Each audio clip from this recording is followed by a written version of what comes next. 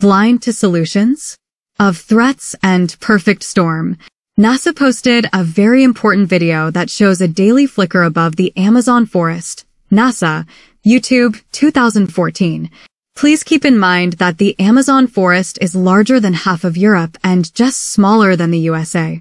Please also keep in mind that the period around the year 1970, the by many much feared increase of carbon dioxide was about 1 ppm per year. What this flicker and numbers tell us is that daily in a 12-hour time span, daytime, the Amazon forest sucks out of the atmosphere above the Amazon forest a whopping 2 ppm of carbon dioxide, a kind of natural CDR in combination with the biotic pump and cooling. So, like the Amazon forest, any newly grown agroforest with similar soil, structure, and composition will do the same or much more. In other words, these agroforests also sequesters out of the atmosphere the same amount of carbon dioxide in ppm in a 12-hour span as the increase in ppm of carbon dioxide in the atmosphere caused by 2 years of global emissions. You hear that right? The Amazon forest can take out of the atmosphere in 12 hours what we add to the atmosphere above the Amazon forest and the whole world in 2 years. This is seen per square kilometer to be able to compare. This is a flabbergasting amount of sequestering of carbon dioxide that is registered by much research and by NASA. The thing is that NASA knows to measure it through the atmosphere with satellites and knows to visualize it in a video representing 365 days. Measurements, scientific research, from bottom to top of the Amazon forest, and consequently also of enriched agroforests, registered decrease of carbon dioxide in the air up to 50 ppm and more during the 12 hours of daytime. Agroforests in tropical and subtropical regions with similar soil or improved, enriched soil, structure and composition we call enriched agroforests in this and other videos. Such enriched agroforests, whose layers or strata of trees etc. fill a profile that can reach close to 100 meters of height, have the potential to produce 100 times more biomass than agriculture does. This is so because the biomass that produces even more biomass above and under the ground of these agroforests also is 100 times bigger to the same order of magnitude when compared to monoculture agriculture. All of this 100 times more biomass produced by such agroforests is edible and or serves as materials that can be and are used, also in industrial processes. If it is not eaten or used by humans, crops and material for products, and or domesticated animals, fodder, this extreme amount of produced biomass will somehow be eaten by the biodiversity of the forest and or mostly decompose, recycling and feeding the capacity of forest and soil to further enrich the trees etc. of this agroforest, and of course the agroforests themselves, a mass of a kind of a natural fertilizer.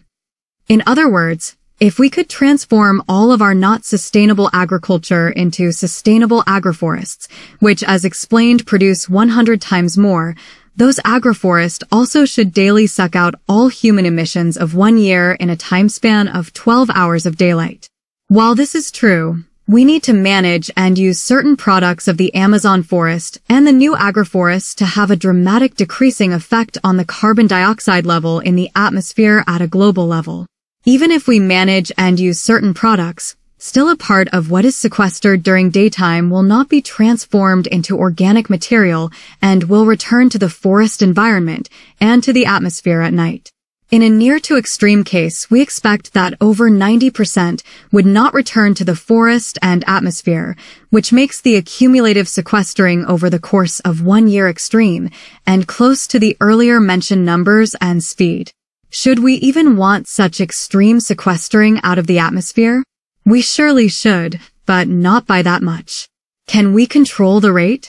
Yes, we can control the rate over the course of the year and years very precisely. Would we need large machines?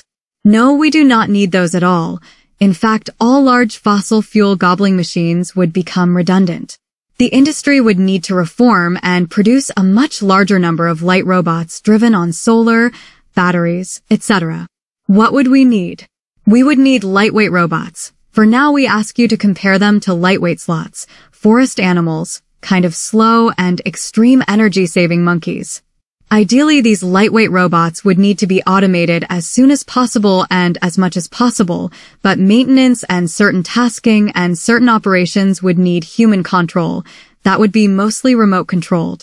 That means a number of people and also deficient people and miners could harvest 100 times more from their homes than our global agribusiness can today. The operators of these robots could operate from anywhere in the world at any time or shift of the day.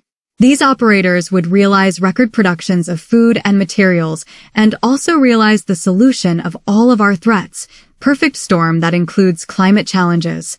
The operators and the robots could directly provide tree leaves for otherwise wild tapirs and wild tropical forest deers that are on the brink of extinction. Let us not forget that the tropical forests themselves are too on the brink of collapse, massive fires, and irreversible extinction.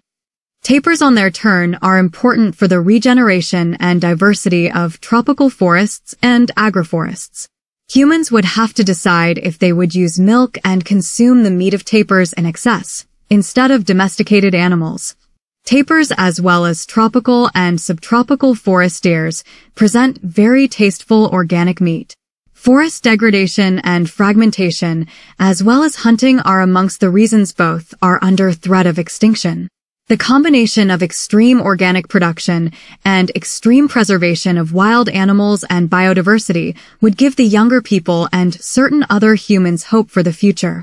For children, this would be literally a play that could become addictive, especially if paid for, which it should because it would be one of the most important economic activities. Such games already exist and are even played by adults, but contrary to the subject of our video, of course, now we are speaking about the game of virtual farming that is not related to real agriculture, forestry, nor preservation. We just mention it to illustrate that we are able and willing to manage, harvest, and preserve and regenerate biodiversity, climate, and our planet. Of course, we are not there yet, because as said, we look to other more industry and/or technological ways. But we should get there as soon as possible because our chances for prolonged existence with the needed quality of life are very slim already. Those who are realistic know. The rate of the increase of CO2 in the atmosphere and the rate of sea level rise have both more than doubled since the second half of the former century, and the rate is rising more and more exponentially than linear. We can expect them and other threats to rise much quicker and possibly with shocks, since the world seems to get involved in a growing number of serious conflicts that are logically associated with and caused by the seriousness and damages and losses caused by the already known threats to humanity and existence. There is lots of hope out there, but we have to stop blinding ourselves to reality and the present and needed potentials and solutions, like at the very base the systematic enrichment of agroforests. Is there any evidence of this? Yes, there is, and this evidence is presented in separate dedicated videos. 1. Advanced and grand cultures in the past were based on the enrichment of agroforests and from enriched agroforest-derived techniques. At the very base stand Asian cultures, like also the Indus Valley culture, and at the root the Amerindians of the Amazon forest that were the builders of the Amazon dark earth soils, and at least partly of the Amazon forest at its peak. And it is exactly what is left over of this peak Amazon forest that shows us the potential, NASA flicker, and the model agroforest for our future.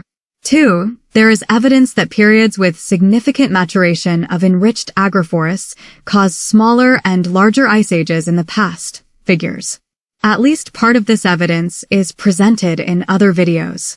3. We participated in a long-term and large-scale scientific research where we humans, together with a team composed of Amazon Amerindians, were able to increase the production and regeneration of the Amazon forest by a whopping 150% to 250%, that latest for 16 years, and this without machines, robots, and without any significant human labor, only once in 16 years.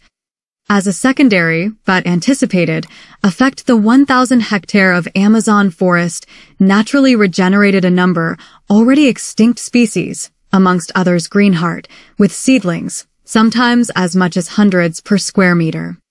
While we, the researchers, thought this was by a newly invented technique. Other researchers discovered that the Amazon amarants used the same technique spread over the Amazon forest in a relatively deep past, much more than 500 years ago.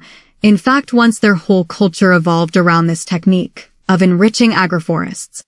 Thank you for watching.